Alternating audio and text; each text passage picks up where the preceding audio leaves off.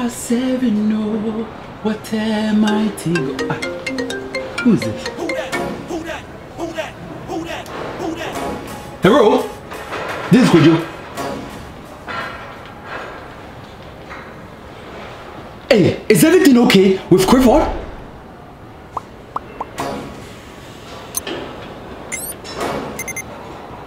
Physical or altercation? What is that? Did he hurt himself with a pencil or maybe a pen? A fight! My son! There's no way. Did you mean to call Mike Tyson's son or maybe Floyd Mayweather? Hey! Okay, I am on my way. When I get there, I'm going to kill you. Bye-bye. Hey, Clifford!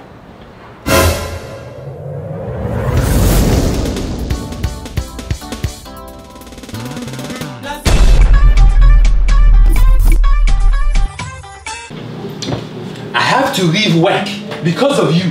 Clifford, today you are going to fight me. Hey!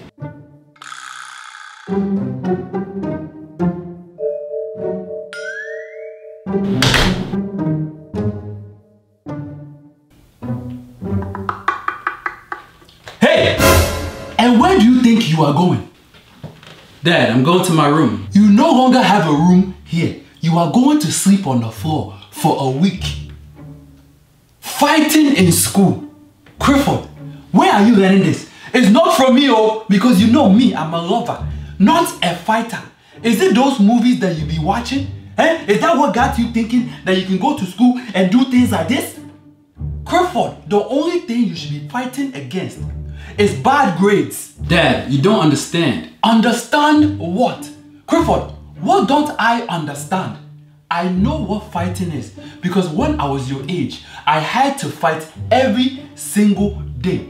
From the time I woke up, I had to fight because I had a lot of brothers and sisters. And when my mother made food, I had to fight my way to get some of that food because if I didn't fight Clifford, they would eat all the food.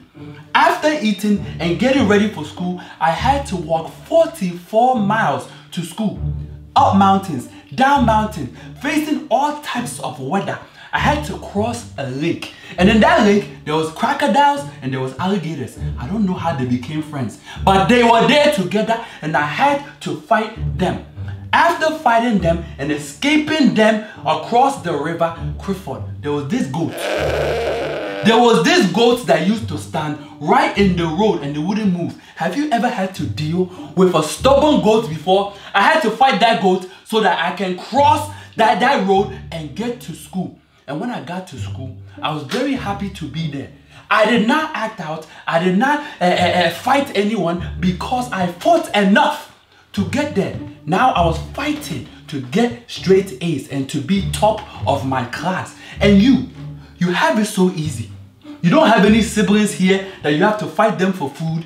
When you go to school, either I drop you, the school bus drop you, or somebody will drop you to school. You don't fight for nothing. And then you get to school and you want to be Mike Tyson?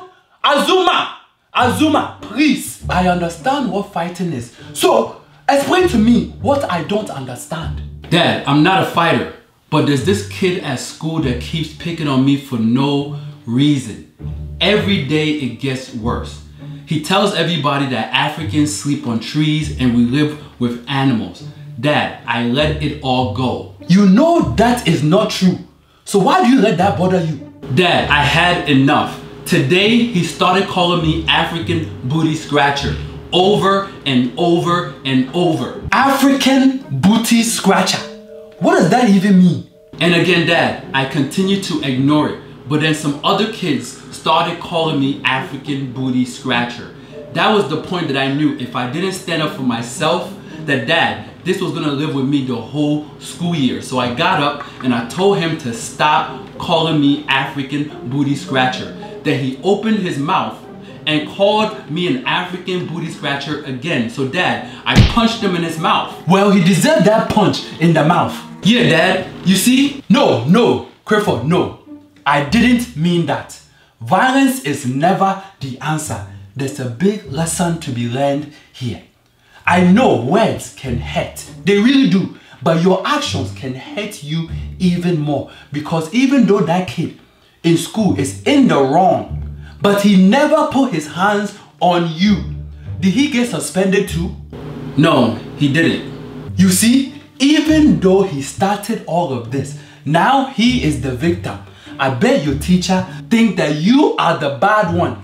You are the troubled one. You are the one with parents that have given you no home training, but we are home training you to be a fighter. So Dad, what was I supposed to do? You should have told your teacher. Then I'll be labeled as a snitch. Then you should have came home and told me about all the things that's going on, and I would have went to your school and told them to fix it. Oh no, Dad, that'll be worse. I'll be labeled as a baby, a daddy's boy that had to run to his dad to come rescue him. It doesn't matter. Clifford, Nana Kwame Owusu, you know who you are. You know what you are not. Do not let anyone's words affect you so much that it takes you outside of your character. Clifford, you've been to Ghana many times. You know we don't sleep on trees. You know we don't live with animals. So when uneducated people speak, use that opportunity to educate them. Speak your truth.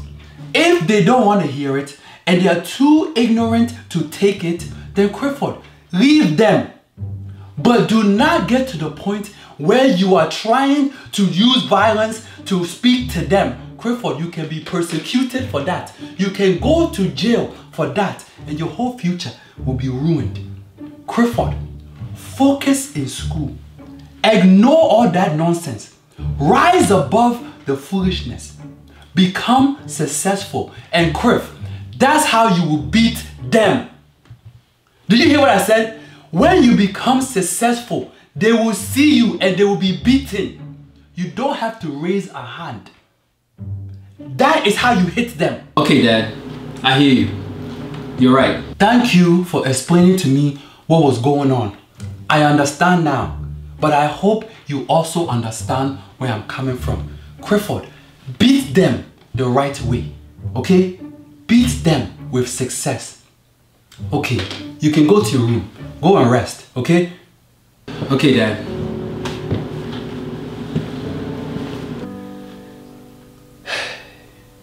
Father God, I pray for my son.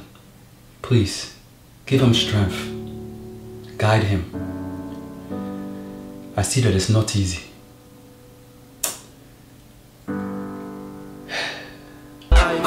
Being an African kid, nobody knows how hard it is.